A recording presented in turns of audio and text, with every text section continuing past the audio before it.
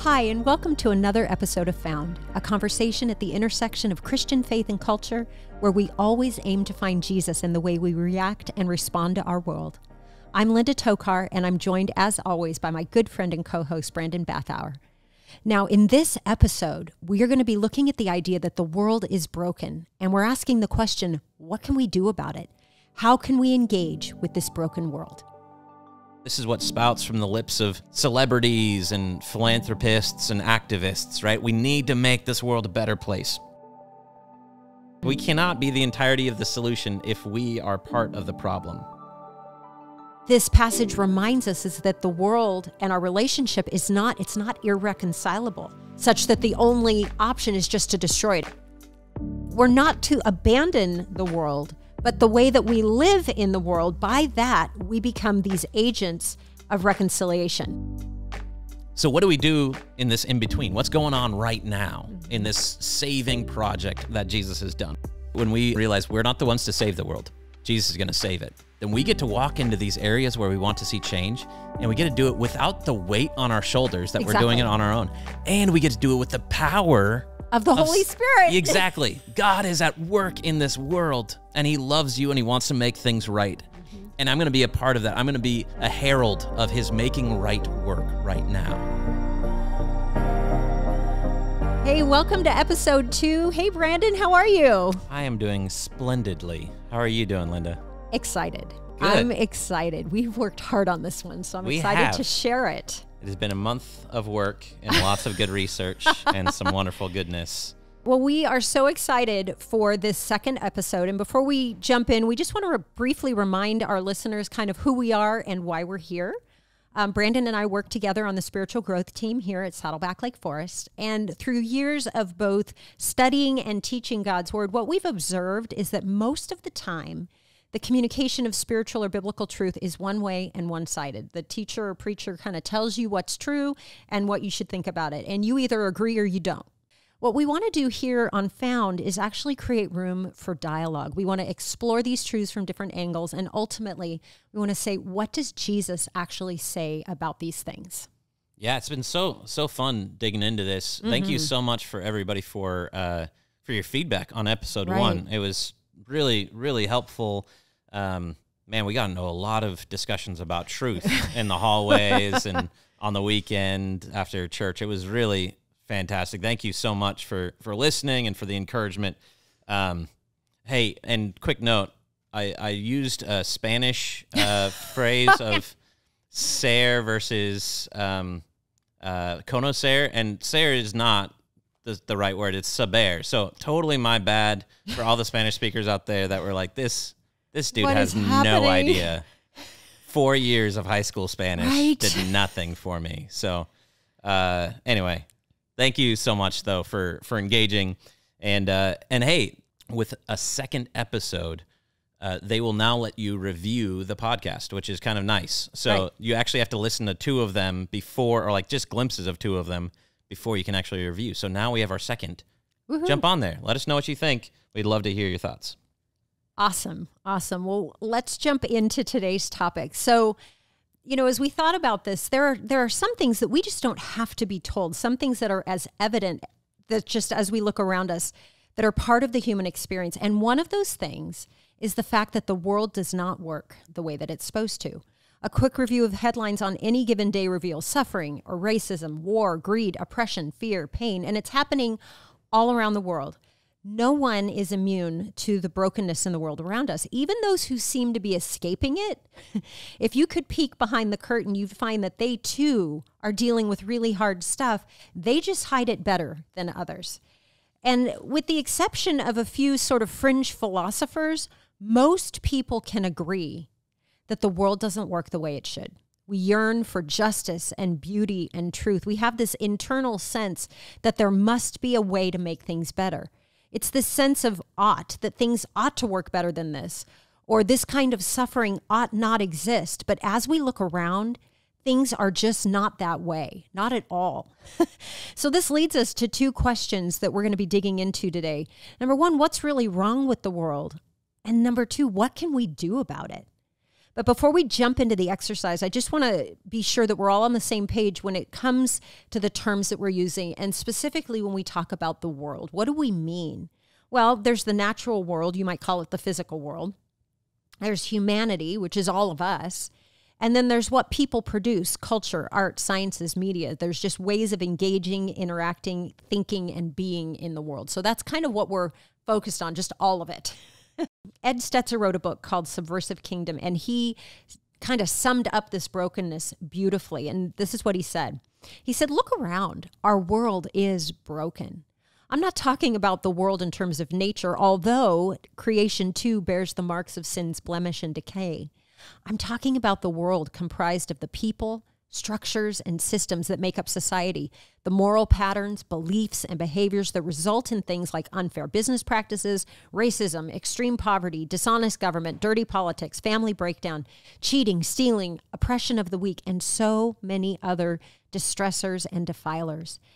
He writes, it stinks, it's bad, it's not right, it's broken, and in homes and hospitals every day of the week, at courthouses and gravesides everywhere in the world, people of all spiritual makes and models suffer from it, from a world that toils along in hopeless disrepair.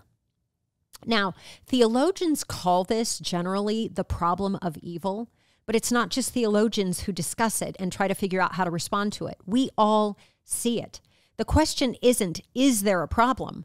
The question is, what is at the root of the problem, and what, if anything, can we do about it? And with that, let's jump into the exercise. Brandon, take it away. Yeah, so again, what we want to do on this podcast is wrestle with these ideas. And again, like Linda was saying, there's this tendency to say, hey, here's the idea, take it or leave it.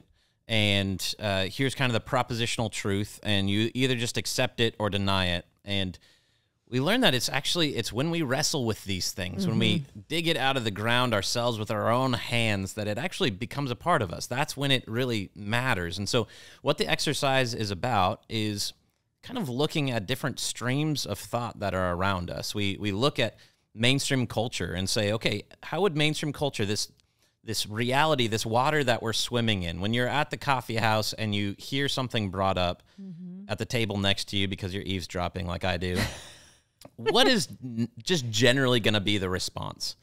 And then we kind of hold that intention with, okay, what would what we're calling churchianity say? And churchianity would be kind of the culture that the church can create over time that doesn't necessarily have to do with Jesus, but it's kind of its own micro culture.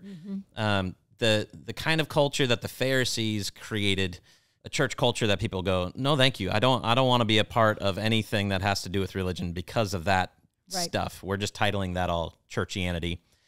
And then we want to then say, okay, after we've held these points of view, kind of intention a little bit, as we've dug into them, what would Jesus have to say? And I hope you've experienced in the last episode and in this one that when you wrestle with things this way, by the time you come to Jesus, the light and the beauty and the goodness of what he had to say, you go, oh man, I wouldn't have seen it with that shade or that nuance or from that perspective had I not kind of wrestled with it a little bit first. And so that's why we're going to walk through this exercise. And with that, let's jump into mainstream culture. All right.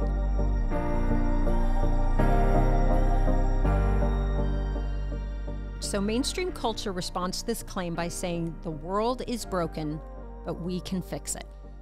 Right. So mainstream culture, there's so many microcultures and philosophies in mainstream culture. And look, we could get super academic here and break into all of them, and this would be about a 6-hour podcast. We don't want to do that to you. So what we're trying to summarize here is what is the pervasive kind of point of view that flows around, that we're all swimming in. And as we talked with people, as we did some research, it was kind of like, yeah, this is kind of it. Generally, mainstream culture would say, yeah, the world is broken. There's not a lot of disagreeing about that. But the solution to it is, hey, we can fix this. Right. We're on our own here, and we can make the world a better place. And so think about phrases like, we can make things better, or be the change you want to see. These are hopeful and optimistic ideas. They feel good. They build us up, and no one's going to really disagree with that, right? These are the phrases that you hear in feel-good commercials. This is what spouts from the lips of celebrities and philanthropists and activists, right? We need to make this world a better place. This is what is taught to our kids in school as kind of the basis of ethics. You know, if you see that piece of trash on the ground, pick it up, throw it away. Like, be a part of making the world better. Now, what we want to do in this section is to really dig down into, okay, what are the roots of this culture that we're a part of? You know, the water that we're swimming in, you know, you're swimming in this lake or whatever. Sometimes it's helpful to pull some of the water out into kind of a test tube and look at it under a microscope, and it will help you realize, are there some things in this that I don't really want to get into my system? Or, hey, are there some really good nutrients in this that I do want to enjoy? But sometimes we just don't take the time to dive into it. And so hopefully this is a place where we can do that, where you'll hear kind of the common language and stuff from the media a little bit differently, and you go, oh, I know what's beneath that. I know the thinkers and the philosophies beneath that. So as we were wrestling with this point of view of the world is broken, but we can fix it. We have the power to fix this and make it better. I think really the philosophy that this came from is humanism, specifically secular humanism. So I want to kind of give a little bit of background about where this came from, who are some of the thinkers behind it, and how it has influenced this point of view. So secular humanism is a worldview or philosophy that builds its views largely from Greek and Roman philosophers, believing that our logic and our reason can make the world better, that if we apply our thinking and our behaviors, we can make government better, we can make us better, we can make the world a better place. Now, if you're a little history geek like me, here's the story.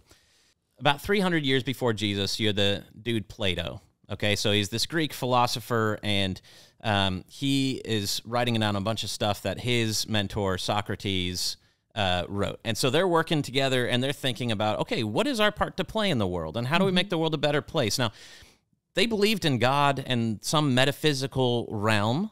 They believed that there was supernatural. So they hadn't cut that out at all. In fact, that was really influential in what they thought of what was right, what was moral, what was just.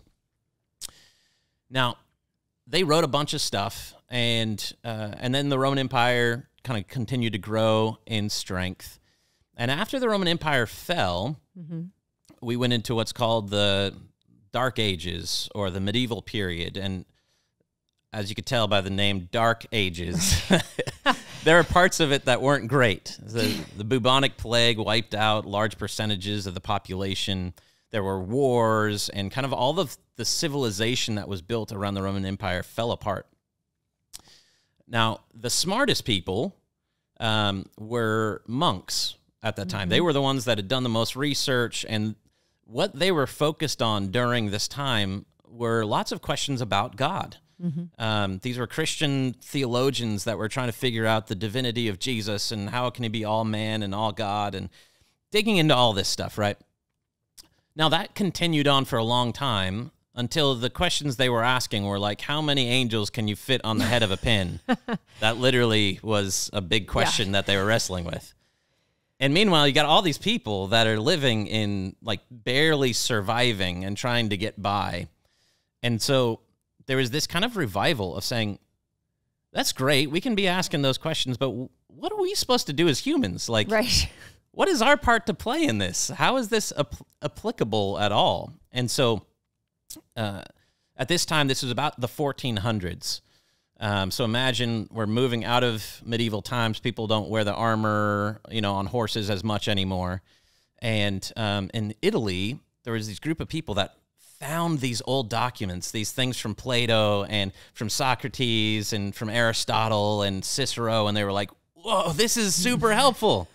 Look what we can do together. Like, this is so great. We as humans can understand how governments can work and how we should live and what is right and what is wrong. So they were really captured by this, and this really is what started the Renaissance, right? So hopefully some of you are like, oh, yeah, Renaissance. I remember high school history. Yeah. Hopefully this is more exciting than high school history for you. But here's what ends up happening. That becomes this sense of like, how can we apply these truths to our lives? That is what humanism became. This is what we call the humanities, right? When you go to school and you study humanities, what is that? That's literature and art and science and all of these wonderful things that kind of flowed out from this time. And these people that first kind of started up the Renaissance, these were Christians. In fact, this viewpoint is what really led into the Protestant Reformation. Now, as time went on, fast forward now to the 1900s, we've got all these factories, the Industrial Revolution has happened, and people are realizing, we don't need to keep talking about God all the time.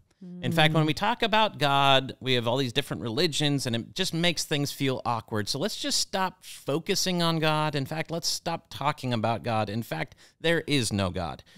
And so, but let's hold on to these humanistic kind of points of view. Sure. Let's keep moving forward on that. And so this is where we are right now in this secular humanist viewpoint that says we're on our own in the world. And we need to use reason and logic and technological advancement to make the world a better place. Because guess what? We are totally, totally alone. See, it says it right here in the Humanist Manifesto. It was written in 1973. It says, "No God will save us. We must save ourselves." Right? So this is why we dig into some of these cultural things. As we start with like, yeah, make the world a better place. That's great. But as you start digging deeper and deeper into the roots, you go, oh, okay.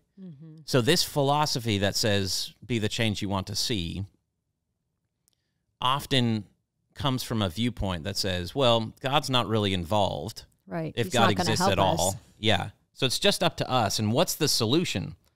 The first principle of secular humanism says we are committed to the application of reason and science to the understanding of the universe and to the solving of human problems. So if you think about that, the way that this plays out then, the point of view here is, man, if we can just elect that right governor or president or congressman or congresswoman, if we can just, get more money into that charitable foundation, if we can just educate people enough, well, then the world is going to be better. Like it's just, our shared efforts can make the world better. We can solve this problem of things being broken. So we're going to trust science. We're going to do it. And look, if I make a mistake, no worries. I'm just going to learn from it.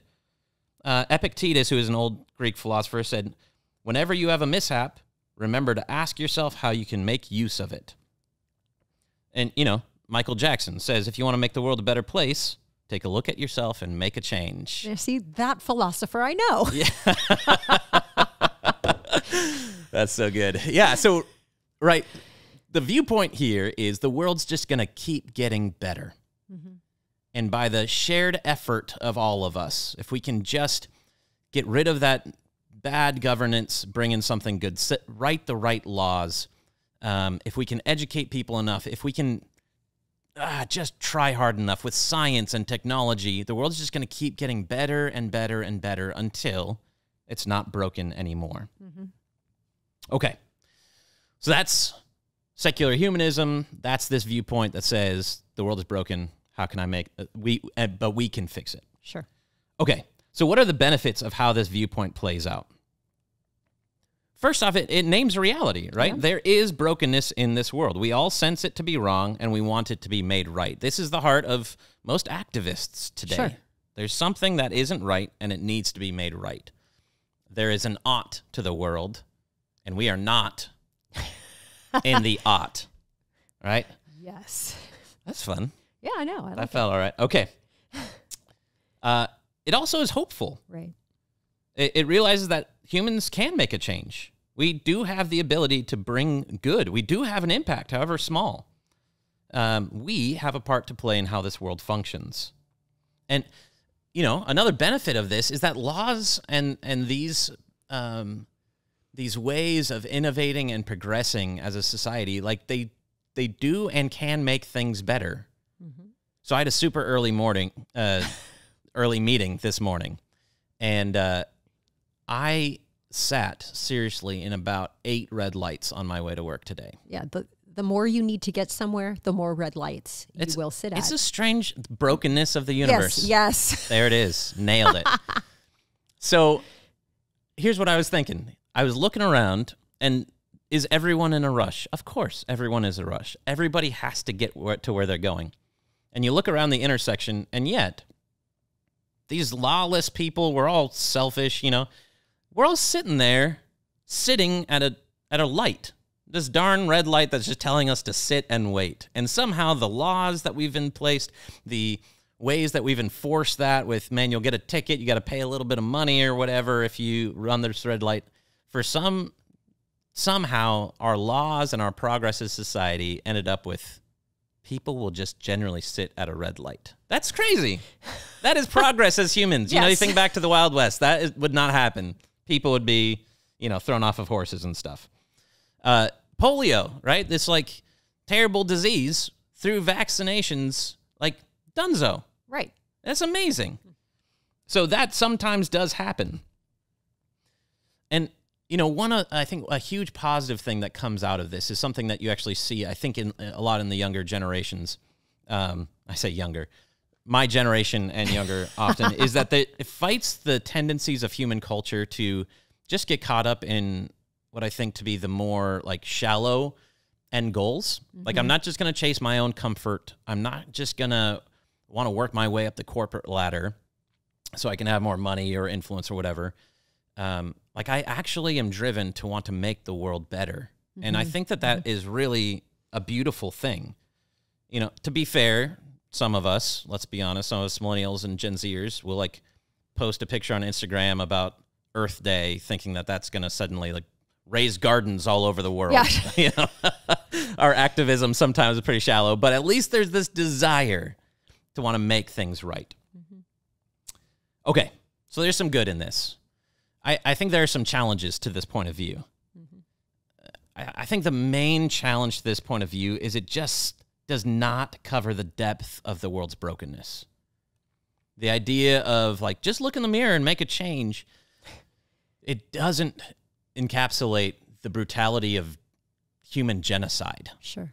So there are certain darknesses about this world and the evil of this world that the kind of Pollyanna, optimistic, you can just try a little bit harder. It just doesn't solve it, right? I mean, we've seen that with so many things in our culture even today, where it's you can't just educate some of this stuff away or inform it away. It's you still see people struggling with it.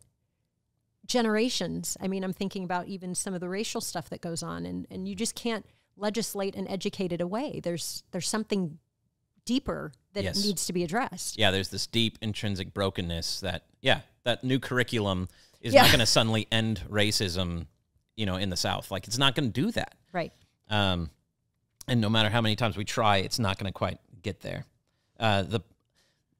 This viewpoint, I think it treats the wound without naming the disease. Mm-hmm, mm-hmm. Right? It's kind of like that story of the starfish, that are washed up on the shore, and I threw one back and it says, well, it mattered to him. It's well, I'm going to throw a starfish back. It's not going to solve the problem of why all these starfish are going to die right now, but it makes me feel better. Mm-hmm. I think logically, and this is the problem with secular humanism, is you're well, you've got to use logic. The logic is, if we humans are a part of the problem and we are on our own to be the entirety of the solution, that does not equal out. Mm-mm. That we cannot be the entirety of the solution if we are part of the problem. And look, we can't overlook all of the accomplishments. Sure. I took a warm shower today, and that was glorious. That was thanks to technology and technological advancement. Right now, if we think about what it would take to send this podcast around the world, let's say 50 years ago, we would need distributors and VHS things, cassette tapes, and all this stuff to send. Right now, because of technology, this can reach the world. That's crazy. Mm-hmm. But at the same time, some of our greatest accomplishments in the 1900s also were kind of paired up with the most murderous century in recorded history. The total number of deaths in the 1900s caused or associated with wars is about 187 million people. That's about 10% of the world's population. So any idea that's like, man, the world's just progressing. We're just getting things better all the time. It's like, no, it's just simply factually untrue. And so this viewpoint that things are going to just keep getting better is just logically flawed. It just doesn't work. And so this viewpoint, what type of life does it result in? Well, first of all, I think the world continues in this spiral of beauty and difficulty, right? We get planes that can take us all around the world. That's amazing. And then that speeds up the spread of a global virus, right? So it's this constant difficulty, right? And from time to time, right, there's some reforms or these revolutions that we think, okay, well, this is going to solve everything. And we all know it doesn't. Right. Personally, this way of living, I think, will result in frustration that I can't fix it, man. I keep trying. Or anxiety, because like that humanist manifesto said, like, no God is going to save us. We have to do it ourselves. That puts a great deal of burden on our shoulders. And you can see that sometimes in the activism around us. Right. That there's such a good desire to make things better. And yet there's this burden of, if I don't do this, the world will end. And I think that's what you see behind some of just the almost violent, like just putting them whole selves into it, because they truly believe if they don't fix it, it's not going to get fixed. So it's all up to them. That's a lot of pressure. Right. Because these are big problems. Right. Exactly. And so if we're on our own, that's going to be really, really challenging. I think one of the things is that while we can find some gratitude in the things we can change, I think the result is often we end up jaded and kind of like disintegrated. We feel like, okay, well, I know, like, for enough years I've kept trying, and man, I just can't fix things. And so what do? Like, I guess I'm going to keep posting stuff on social media because I want to look like I care, but I don't know if I can take that action. I don't know if I can show up to that next thing because I don't really feel like it's going to fix things.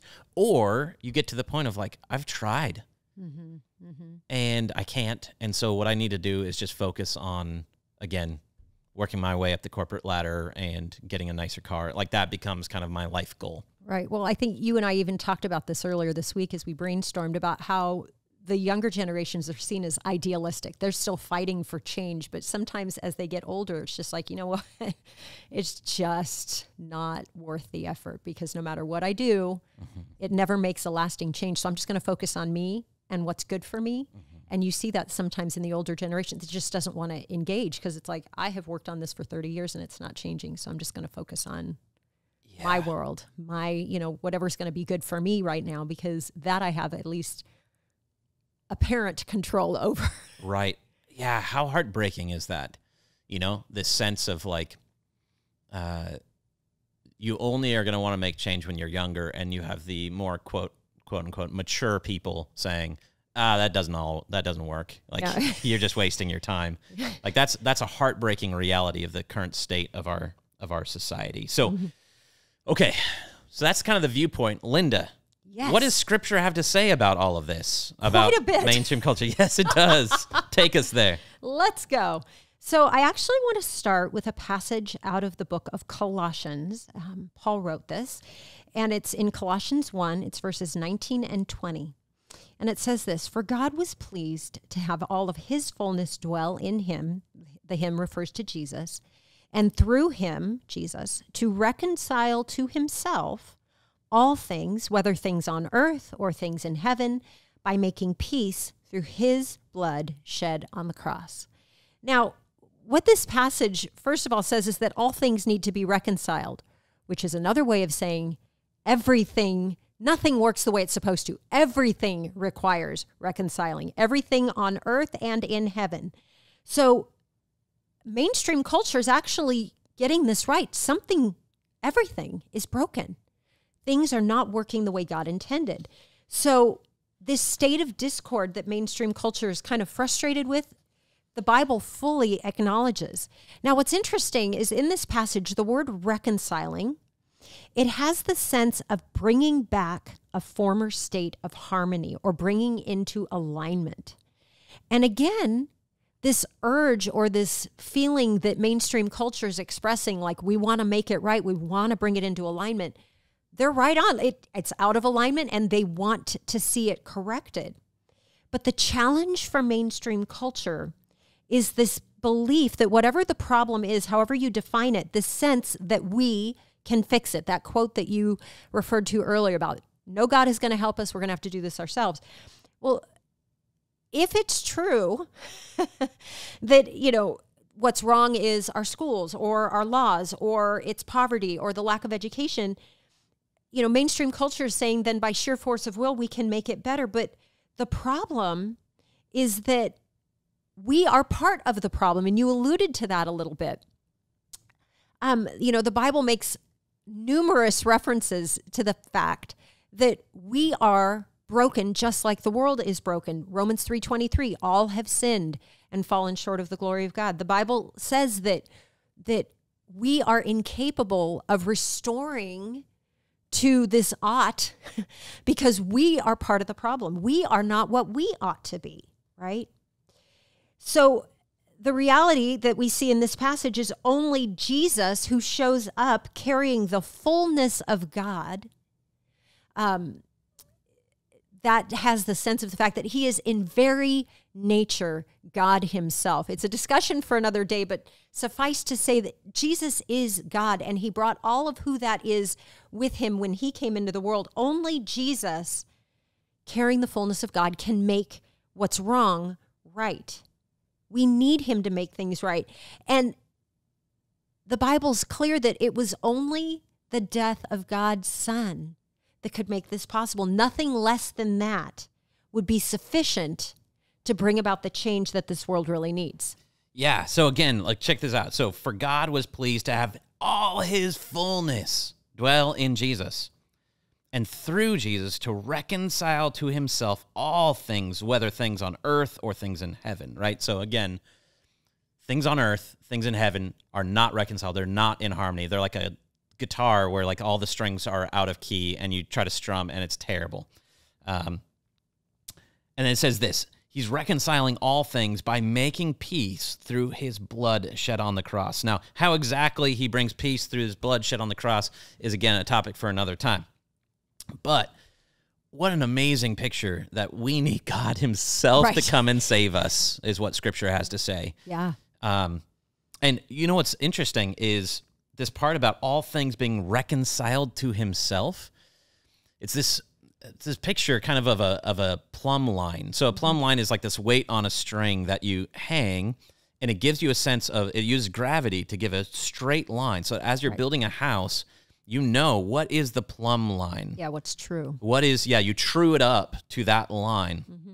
And so this idea of reconciling things, bringing things back into harmony, this is another challenge with mainstream culture, according to Scripture, is that when we want to make things just, when we want to make things beautiful, when we want to make things in a place of equality, the challenge with this is that if we're doing that apart from God, what is our plumb line? Right. We don't know what we can point this to. We don't know what we're truing it up to. And so Scripture itself says that he is reconciling it all back to himself. Right. He's the plumb line. He's what's true. Right. And I think apart from God as your plumb line, this is why it can change from generation to generation, because they're truing up to their best estimation of what good is. Right. And this is why revolution upon revolution, and apparently we just keep these cycles, and the world is still broken. So, so conclusion is the world is broken, and we are perpetually frustrated that we are hopeless to fix it. That's really what it comes down to, right? If you enter into this space, that's what it's going to feel like. And look, you may be deeply influenced by this view. As you're sitting here listening to this, you may be saying, you know what? I am deeply influenced by this view of mainstream culture if, here are just a few examples. First off, if you put your hope for humanity in that political figure or that political movement. Now, that isn't saying you shouldn't care about those things. Right. But if you're putting your hope for all of humanity in that, and that shows up in how you feel about these things, if all is lost because you didn't win the election, or all is lost because that political movement ran out of steam, man, you're probably carrying the weight of feeling like fixing the world is on your shoulders. I think sometimes people in the church have that same sort of struggle.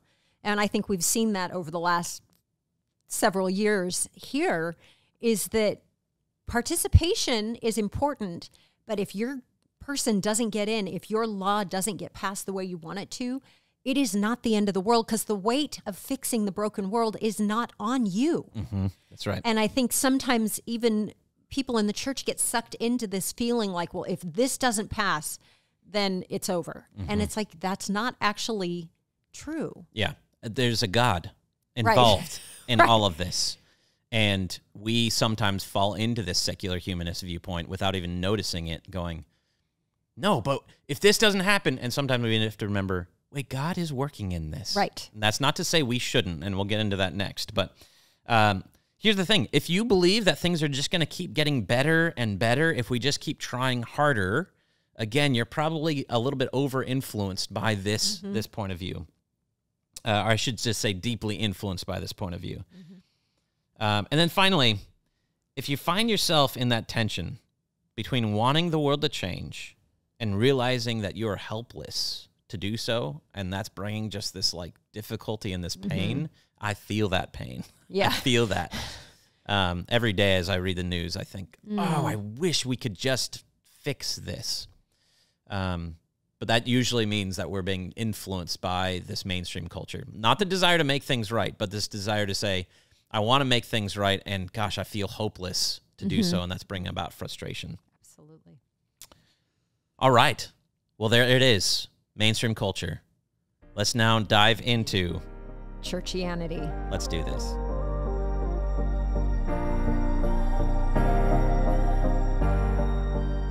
So how does churchianity respond to this claim that the world is broken?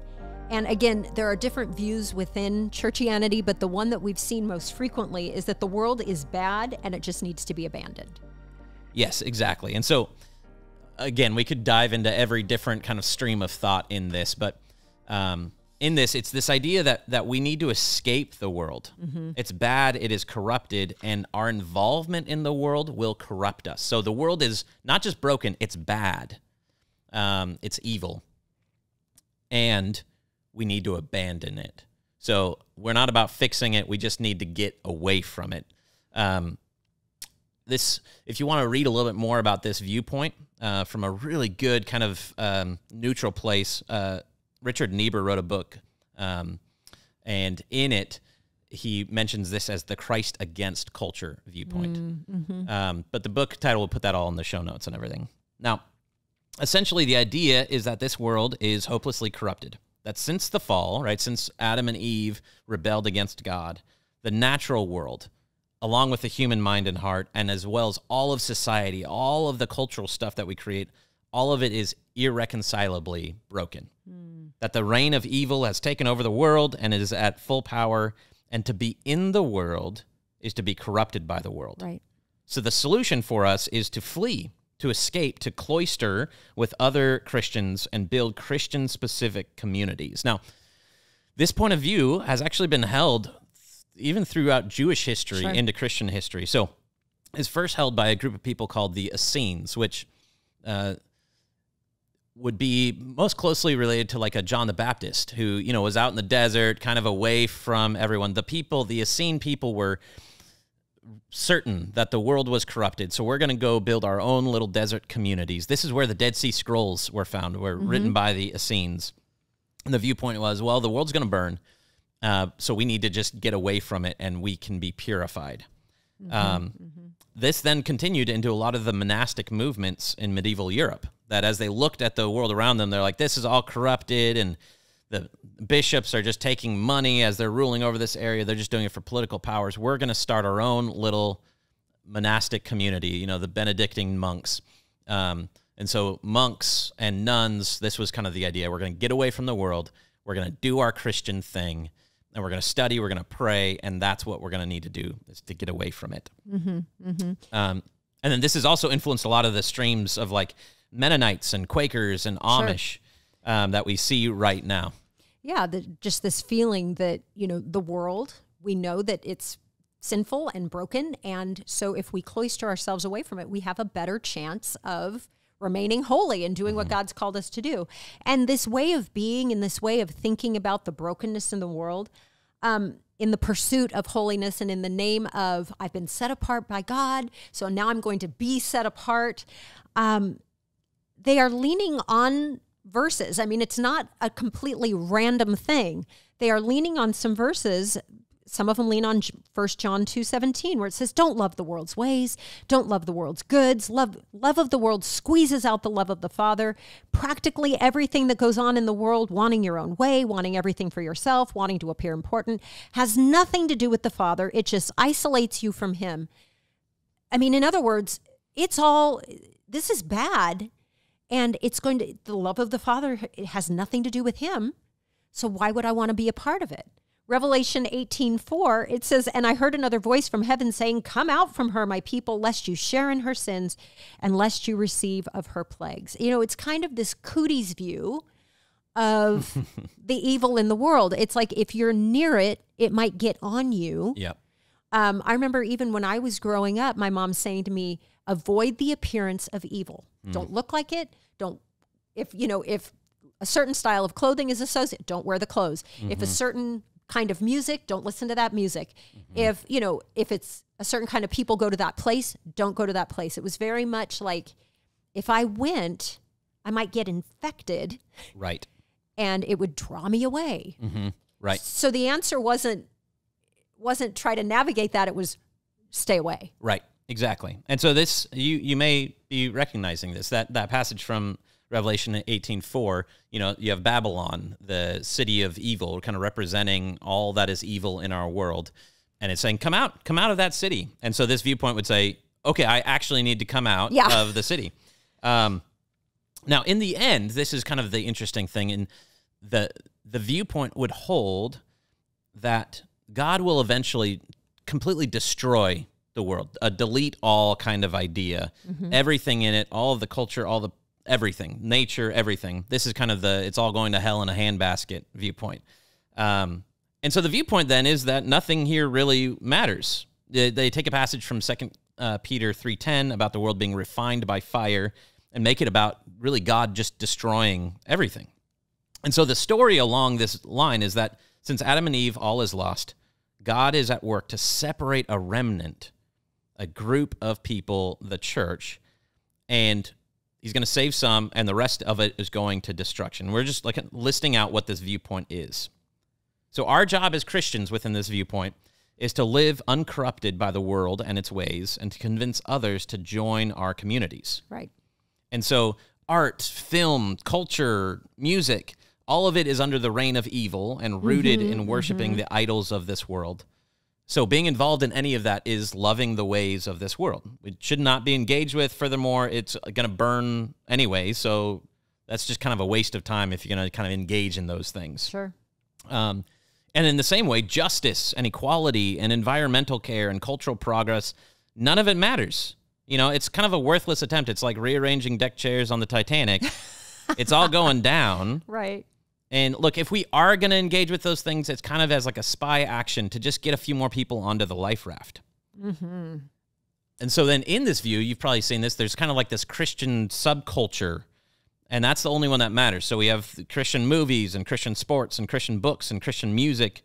We make a Christian version of NSYNC, or Christian video games. And we do that to say, okay, well, in our own little cloistered community, we're going to, give some nice stuff to kind of keep people in this community and keep it engaged that way. So the positive in how this plays out. First off, culture is corrupted. Like, we know that. You don't need to look around very long to be blown away by just how baseless and philosophically thin so much of our media is today. Like, Sure. it's building up anger and division and fear, and we just think, yeah, it makes sense to try to stay away from it. Absolutely. And in my own experience, a lot of this is true. What your mom raised you to, believe. I've seen this to be true. When people Sure. are like, well, I'm just going to go be in the world and spread love and bring joy, and they just dive headfirst into the world, the result is usually that they become very shaped by it. Sure. Bad company corrupts good character, Scripture says, and often it's to the demise of their relationships and their mental health and their spiritual health. And look, again, evil is at work in the world, and this viewpoint says, yeah, we can actually, this viewpoint says, of course, genocide happens. This world is hopelessly, irreconcilably evil. Right. So, of course, there is just deep systemic racism. That's because this world is hopelessly and helplessly evil. And so it is able to kind of name the depths of the brokenness of our world in the way that I think mainstream culture can't. Mm-hmm. And then it also names our inability to fix it all. The idea is just abandon it all, run away from it, escape from it. We are fallible, we are broken, and God is the only one who can save. And to that I say, amen. Right. That's right. Now, there are some challenges, though, with this viewpoint. First bit is that this viewpoint is kind of the history behind all of the prohibitions that Sure. Christians have become known for. You know, that we sometimes are known more for what we are against than what we are for. Mm-hmm. That's this thing. Don't go to that movie. Don't listen to that music. Don't. And it's like, what are you here for? You know, besides just saying don't do any of these bad things. And this view almost inevitably becomes the frozen chosen. So I've got my group of people. We are together in our little holy huddle, as it's called, and we don't really care much for the world as it burns. Like, let it burn. Who cares? We've got our little group of Christians, and to hell with them, essentially. Yeah, I don't think they think they're saying that, but by behavior, I think that that's what's happening. Right. Yeah. So again, if we jump into the creation of Christian-specific movies or music, and those things aren't bad. Not at all. I mean, they're great. I love Christian music. Christian movies are wonderful, but when they're being used as a way to disengage from the world, then, Absolutely. While that can very much be uplifting to Christians to bring beauty and quality and depth into the world. Right. So that's a slightly different picture. That doesn't say, well, to hell with the world. It says we care, and we're going to use our creativity and our art for that. And this is, I think, at the core of it, one of the major challenges of this viewpoint is that it departs from so much of our Christian heritage. Mm-hmm. The heritage that resulted in some of the greatest art and science and the movement of, hey, we're going to educate people. We're going to create hospitals. Like, all of that was the church. That was us saying, we're not going to say to hell with the world. Right. We are going to stand there and serve this world with the love of Jesus in all of these aspects. And, that is a challenge, that this viewpoint results in a group of people that are not engaging as creators. We simply are kind of a running away people. So I think this viewpoint forgets the commissioning of Genesis 1, 26 through 28, that we are to reign and rule over this earth, that we are to take care of it and tend to it. In culture, in nature itself, like, we are meant to care for these things. And this viewpoint says, well, it's going to burn, so why should I plant a tree? And then I would say this, at its core, this viewpoint is narrow in its scope, and it's more of a retreating religion than a victorious one. I don't know how this reflects the resurrected king. There's that verse that says the gates of hell will not stand. Yeah. The gates are defensive things. Right. This viewpoint would kind of feel like these gates are just slowly increasing more and more. They're coming towards us. Yeah. No, but Scripture is saying the gates of hell will not stand. Like, we need to be charging into evil to bring God's love. Okay. So what does this result in? Well, there is a safety and consistency in sticking to traditional practices. And a community that comes when I'm just around people who agree with me, right? Yeah. If I'm cloistered, that's great. Now, it also results, though, you could probably figure, in a lot of judgmentalism about them. It's tribalism, their people, my people. I think there's very little practice of empathy, right? The resulting viewpoint can be quite selfish. I was watching Seinfeld the other day, and there was that bit when Elaine is dating this guy, David Puddy, and she finds out David is a Christian, and she says, "Doesn't this bother you that I'm not a Christian?" And he says, "It's not my problem. I'm not the one going to hell." And yikes. Yeah, and it's kind of the viewpoint, right? It's kind of like, well, it's not my problem. Like, that's just your decision, and I have no responsibility or care to engage with you in that way. And so we can end up becoming apathetic to the needs of this world, to the brokenness of this world. Or we can become fearful of, man, my purity is going to be destroyed by the ever-increasing power of the broken culture. Sure. So I'm running away, and I need to keep myself clean and pure. And if we do engage with this view, it's only to bring people over to our side. Right. Right? Yep. It's like, I might engage with the world, but it's only to just pull you over to my side, and then you can be part of my holy huddle. You know? And how does that feel for the people? Like, it's like, you don't love me. I'm some agenda item for I'm you. I'm a project. Thank you. Right. Yeah, and it's like, and it becomes very, like, everything is about how I'm going to get you to say the prayer, cross the line, come over to our side, because where you are is terrible, where I am is good. And that, again, that actually becomes off-putting for people, because they know if you're coming not to love them or care for them. You're coming to drag them across the line to your side. It's like, this is not good. People of the viewpoint would say, well, I am loving them by trying to grab them into the life raft. However, when we talk about love, as we'll get to when we dig into Jesus, it's I think a much more holistic way. Yeah, for sure. So what does Scripture have to say about churchianity? So I'm going to go back to Colossians 1, and we'll read it through again just so it's fresh. For God was pleased to have all his fullness dwell in him, and through him to reconcile to himself all things, whether things on earth or things in heaven, by making peace through his blood shed on the cross. So we know what this passage said to mainstream culture and how it challenged it.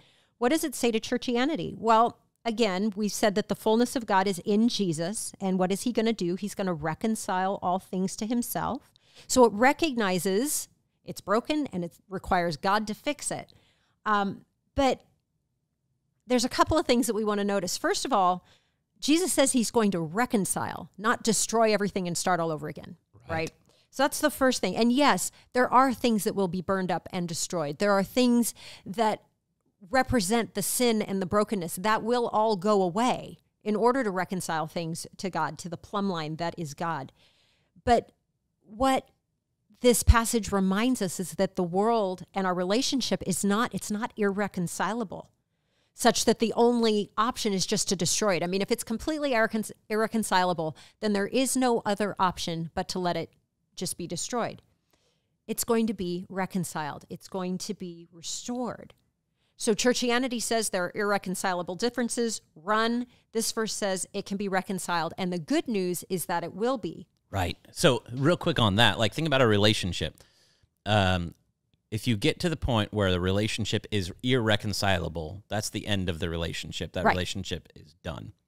And churchianity would say, yeah, that's what's going on with the world. God's just going to destroy, and then just create a new world. Right. And kind of ex nihilo, right? Just out of nothing. He's going to delete it all and then start something new. And this passage is saying, no, he's going to reconcile all things. With things on earth or things in heaven, earth and heaven being reconciled together. That's what we see in Revelation 21, 22. That is the work he is going to do, that the relationship can be reconciled. And the beautiful good news is it will be. Absolutely. Thanks to Jesus. Oh, thank you, Jesus. Now, here's what's interesting. So Jesus is the reconciler, but then Paul writes something really interesting in 2 Corinthians 5:20.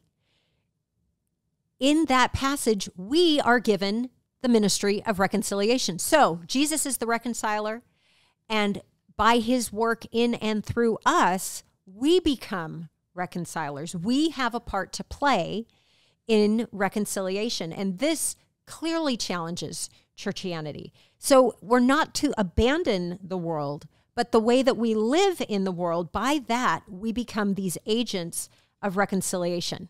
Right. Yeah, I love that. So it's not, let me run away.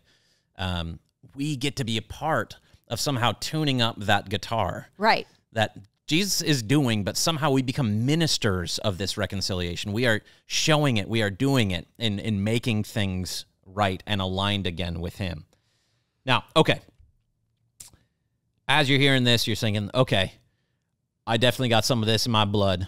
Let's ask, okay, you may be deeply influenced by this view if you have zero care about the way that this world is heading, if you pick up a newspaper and nothing in your heart flutters, if there's no like, oh, that's painful that those people are going through that. If it's kind of like, well, you know, it's all going to burn anyways. Not here, doesn't and matter. It's not me, and it's exactly. And so along with that, you know, you also may be deeply influenced by this view. If your whole hope right now is to just get out of here, right? You know, I just want to see it all burn. If that's your viewpoint, you've probably been influenced deeply by this point of view. Another one is that you likely, maybe you haven't read or watched or talked about or listened to anything by a non-Christian in the last month or two. Yeah. If that's your space, let me just place before you a few examples. How about Paul in Athens when he is talking to the Athenians? He quotes Greek philosophers. Right. In him we live and move and have our being. He's quoting philosophers in that verse. He had to know what was going on with these people who didn't follow Jesus so that he could actually have a conversation with them about the resurrection. And, you know, we see this with some of the great Christian leaders of our time. You know, our own Pastor Rick. On the weekend, you'll hear him talk in the language of the people that are showing up. Yep. Why? Because he's engaging with what's going on in the world around him. Sure. And hopefully, you know, we are all having some voices speaking into us that are not always agreeing with us. Right. Right. So that we can save them. So that we can save some. This is what Paul would say. We are going to have. Go ahead. I become all things to all men, so that by some means some might be saved. You know, it's just this idea that yeah, I have to know who they are and what they're thinking and what they're going through. Otherwise, we become irrelevant to them. Right. We're not speaking to them in a language they understand. That's right. And so, finally, you may be overly influenced by this view if you don't know anyone who doesn't follow Jesus. And if your entire community agrees with you, it's probably not a healthy spot to be in, and you've probably been deeply influenced by this view. Yep. All right. Churchianity, Dunzo. Let's now talk about what does Jesus have to say about all of this? Yes. And what Jesus says in response to this claim is that, yes, the world is broken, but I love it and I am redeeming it. So the passage I want to focus us on for a moment is pretty familiar. It's John 3:16 and 17. And the context of this is that Jesus is sitting with Nicodemus. He's one of Israel's teachers. Nicodemus has come at night. He's the original Nick at Night. And he... That's a good one. Hey, thank you, you know. Does anyone... people... I mean, I know what Nick at Night is. Yeah. Is that a thing still? I don't know, but it was when my kids were little. Okay, I'm showing my age. Shh. But Jesus says to Nicodemus, you know, Nicodemus is like, you know, what do I have to do? You know, what's going on? And this is what Jesus says. He says, for God so loved the world that he gave his one and only Son, that whoever believes in him shall not perish, but have eternal life. Now, we often turn to this verse and say, well, that means that for God so loved all people, all the people in the world. But if you actually go and look up the word that's used in the original language, it's the word cosmos, which is the world and everything in it. Yes, the people, but it's more than that. God so loved the created world and everything in it that he came and he shed his blood to reconcile, as that other passage in Colossians we've been looking at, to reconcile everything on earth and in heaven to himself. And then in verse 17, Jesus takes it even a step further. And he says, "For God did not send his Son into the world to condemn the world, but to save the world through him." So just think about that for a minute. He didn't come to condemn and say this place is horrible and broken and we've just got to get rid of it. He came to save it. Yeah, save the whole cosmos, which again is talking about all of it. Nature, we as people, and even the cultures that we have created, the beautiful things about our ethnic makeup and the foods and the flavors, the art pieces, the beauty, the traditions that we have, all of these things are wrapped up in this word cosmos. And the beauty of it is that Jesus is coming to save it. It's not all going to burn. In some miraculous way, he did not come to just condemn it and destroy it, but he came to save it. So look, there's challenge with churchianity and mainstream culture, both of them shown in this passage, right? On the churchianity side, he didn't just come to destroy it. And then on the mainstream culture side, it is Jesus who's doing the saving, right? Not us. And so this is interesting, how does Jesus actually save the world? What is that mission there? How does he do this? And then how can we be a part of it? So Jesus came as the prophesied Messiah, the king that was in the line of David that would rule the world and bring about everlasting peace.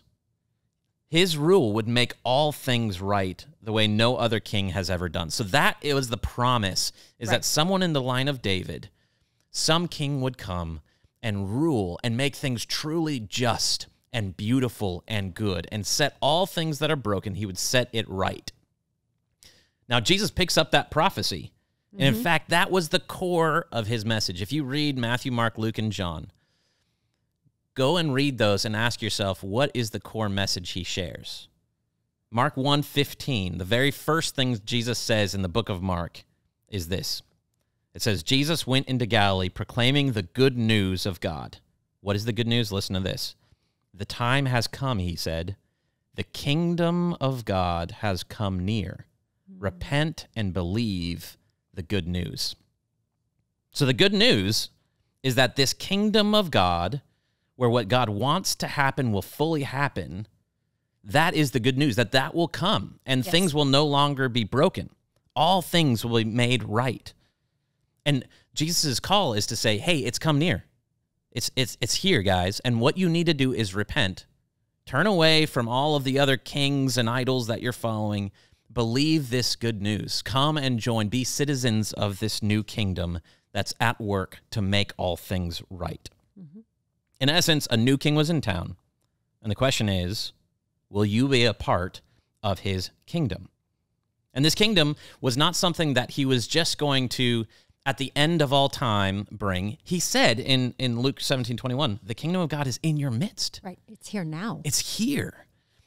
Now, it's not fully done. We know in Revelation 21 and 22 that all things will be made right, that when Jesus returns as the inaugurated king, there will be a time he comes back and every tear will be wiped away. Every bit of injustice will be judged. Every bit of inequality will be made right. That we know that someday that will come.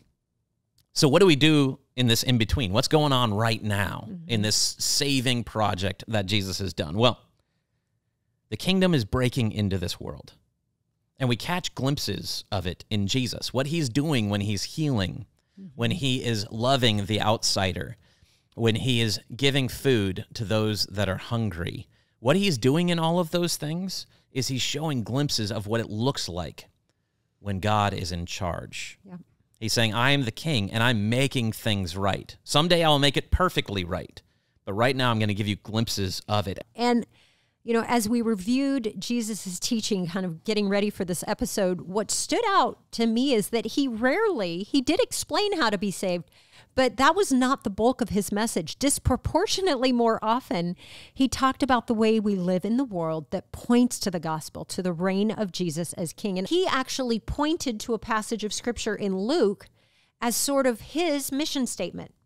Jesus is in Nazareth, which is his hometown, and he's in the synagogue, and he reads from the scroll of Isaiah, and it's Luke 4, and it says, "The Spirit of the Lord is on me because he has anointed me to do what? To proclaim good news to the poor. He has sent me to proclaim freedom for the prisoners and recovery of sight for the blind, to set the oppressed free, and to proclaim the year of the Lord's favor." So his ministry, yes, it is a saving and reconciling ministry, but that's going to happen through his interaction with the people and meeting the needs of the people around him in the culture that he was living in. Yeah, so again, if we look at him, if we look at Jesus' life, at the ministry he did, sometimes we just jump straight to the crucifixion and resurrection. Right. That's what he did for us. But we need to look at his life and teachings, because what they did is they were this reconciling work. And if we look at what Jesus is doing through the lens of Colossians 1, we see he was reconciling. When he gave sight to the blind, what he's doing is he's saying, this wrong is being made right. Mm-hmm, this wrong in your life is being made right. When he's handing a cup of cold water to the Samaritan woman, what he's doing is he is fulfilling this need in the Samaritan woman's life. He's showing what it looks like when Jesus is in charge, when people from different ethnic and cultural backgrounds can find some place to be together and to be able to connect and be a family. There, when he stands with those that are marginalized, the tax collectors, the quote-unquote sinners, it wasn't just because, well, that's a need and I just need to fill it. It was all of this mission to say, I'm giving you an idea of what it looks like when God is in charge. And then think about all of his teaching. What was it? The kingdom of God is like. The kingdom of God is like. This is what he was teaching all the time. So he's teaching it in his actions and in his words. And then the crazy thing is, when he leaves, he gives us that opportunity. Right. He gives us who follow him the opportunity to continue to give glimpses of what it looks like when God is in charge. So that's how we play a part in the making right of this broken world. As Ed Stetzer says in Subversive Kingdom, he says, we take part in kingdom work, quote, not only when we proclaim his saving gospel, but when we confront injustice, when we touch human need, when we seek to bring about changes that transform this world to look more like it will be when Jesus returns. Mm-hmm. So that's what we do. We get to be a part of showing little glimpses of what it looks like. Now, hear me on this. This isn't about us putting our efforts together to bring the kingdom, as if all of us Christians are just going to force the kingdom into existence. Right, that would be the same basic error as mainstream culture. Exactly. At that point. Yeah, right. And that's what showed up in Christendom and what happened in the early church, under like Constantine and beyond. And so it's not us. It's not going to just slowly keep getting better, and then Jesus is going to show up and be like, well done, everyone. No, someday Jesus will come back and make it all right. It's on him to do that. Mm-hmm. It's not on us to do that. But we get to be glimpses of what that kingdom looks like. And it kind of shows up like this. In Gladiator, Maximus says, it's a great scene. He says, what we do in life echoes in eternity. Yeah. So good, right? Mm-hmm. And Paul actually agrees. He has this entire chapter in 1 Corinthians 15 about the resurrection, about the work God's going to do to make all things right when he returns, that he's going to clothe the mortal with immortality. Yes. He's going to clothe the perishable with imperishableness. Yes. I don't think that's the word, but he's going to do that amazing work. And then he ends at the very end of this whole chapter. That's so mind-blowing. It's like, so what does this mean for us? Paul says, so wait around until he makes it. No, he doesn't say that. No. He says, therefore, give yourselves fully to the work of the Lord Check this out. Because you know that your labor in the Lord is not in vain. Yeah. So somehow God is going to make all things right. There's going to be a new heaven and a new earth, fully restored, new creation. And somehow the work we do right now will not be in vain. I think of it like a stonemason, where somebody's building a cathedral and you're given the job to just shape these stones. You're going to polish them, you're going to sand them down, you're going to shape them. You don't know where they're going to be going. You don't know exactly how it's going to be a part of that cathedral, but you can be certain it will be. Yeah. So when God makes all things right, our efforts, that giving a cup of cold water to someone who is thirsty, that loving of your neighbor, that planting of a tree, the caring for our nature, somehow that will be redeemed and restored and a part of the work that Jesus does when he makes all things right. I love that. So if people are listening and going, okay, I'm in. I'm kind of beginning to get this. What does it look like to give glimpses of the kingdom, like what you're talking about? And when Jesus talked about this, he used a metaphor that many are probably familiar, and that is the images of salt and light.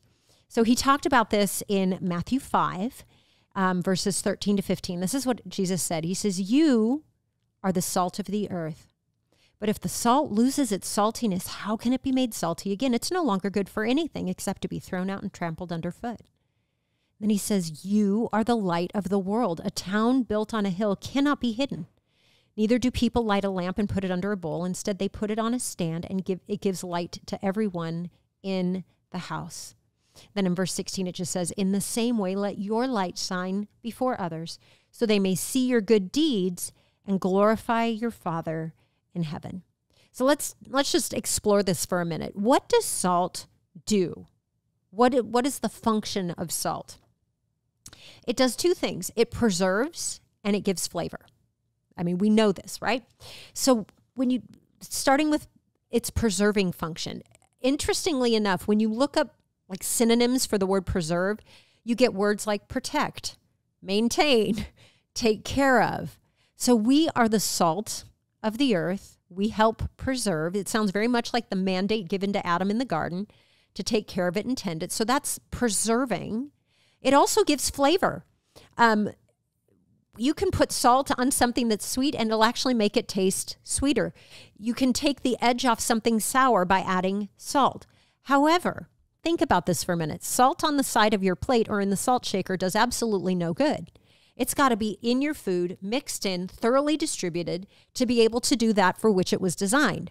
If it's all on the side of the plate or not in your food at all, it doesn't. I mean, the presence of salt doesn't do it. It's got to be good. Mixed in. Yeah.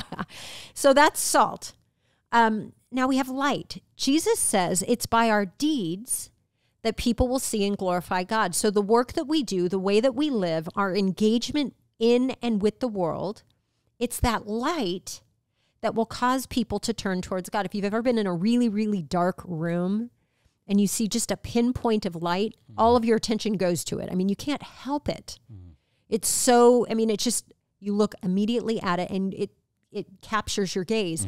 And that is what we're called to do. In the midst of the darkness around us, we're to shine. How do we shine? By the deeds that we're doing, by living in and amongst the culture that we have as salt, so that we become light. So I think where we want to go now is, what does this actually look like in 2022, right? I mean, what does it look like to be salt and light? And I think if we go back to the example of Jesus and looking not just what Jesus said, but also what he did, like what did Jesus say about living in the world? Well, of course, we have the Great Commission, go and make disciples and bring people into the family of God, of course. But there's also the Great Commandment. And that's telling us to love God, heart, soul, mind, and strength, and love others, love your neighbor as yourself. And so that others, love others as yourself, that others isn't qualified. It's not like others who agree with you or others who are like you or others who you feel comfortable around. It's just others. It's everybody else. In other words, we have to find ways to live out love and compassion and mercy and justice and forgiveness and kindness. And we do that in our communities, at our schools, in our workplaces. We have to engage the world as we find it. Absolutely. Right? When we think about in 2022, what are we supposed to be doing? Well, any of our actions that can show this is what it looks like when things are reconciled with God. So what does that look like in how you treat your actual neighbor? Right. Like your actual neighbor. Think about that. What does it look like in how you garden in your backyard? What does it look like in how you stand up for what's right in some of the brokenness in our world? How does it look like on social media as you are posting and trying to share ideas? Share the ideas of this is what it looks like when God is in charge. I get to live my life that way. But do it in a way that reflects the love and compassion and mercy. And I think we kind of hit on this a little bit earlier, but sometimes we come at this with the intent, I want to show the truth, but behind that is, if I don't show it, nobody's going to see it, and everything's going to go to hell in a handbasket. Whereas if we communicate and speak into those places, we need to do that, but we need to do it with love, with compassion. We need to do it in our head. If Jesus was sitting next to us, would he kind of face palm and go, oh my goodness? Or would he be like, yeah, exactly. Would he come alongside and agree? Or would he be like, that wasn't what I meant? Yeah, well, the what and how are both showing Jesus as king. Right. Or something else as king. Sure. So what are we standing up for? And how do we stand up for it? Both of those will show who is king in our lives. And both will show the world some other idol is in charge, some other king, or what it looks like when Jesus is in charge. Okay, so let's close this up. What does this realistically result in if we buy into this viewpoint? If we say, yes, Jesus, I want to be a part of this. I'm not going to solve the world and its brokenness. I know you will. And in the meantime, I get to reflect like an angled mirror, right? I'm reflecting your kingdom come on earth as it is in heaven, right? That's what we get to do in this viewpoint. What does this result in? Well, first off, we are honest about this world. We know that it is broken. We can also have a sustained hope about wrongs being made right, that when we see things that are broken in this world, we're going to say, we can be a part of the solution, but solving this problem in its entirety is not on me. And that results actually in a open-handed way of living. Man, I get to be a part of pointing to Jesus' reign. So like when I give somebody that cup of cold water, I can do that and know, okay, I don't have to solve every problem behind that.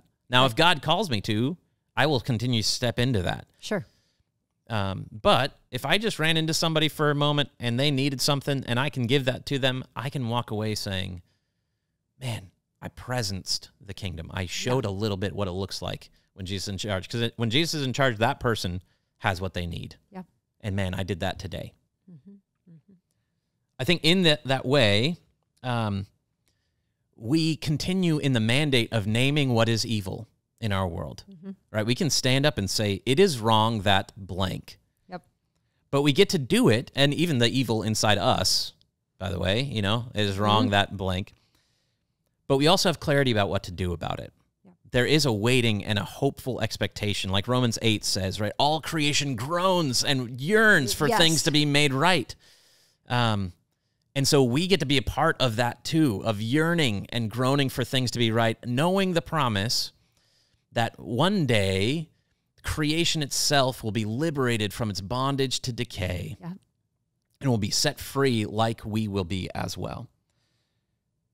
Now, the other cool thing, if we step into this, we get to engage with culture.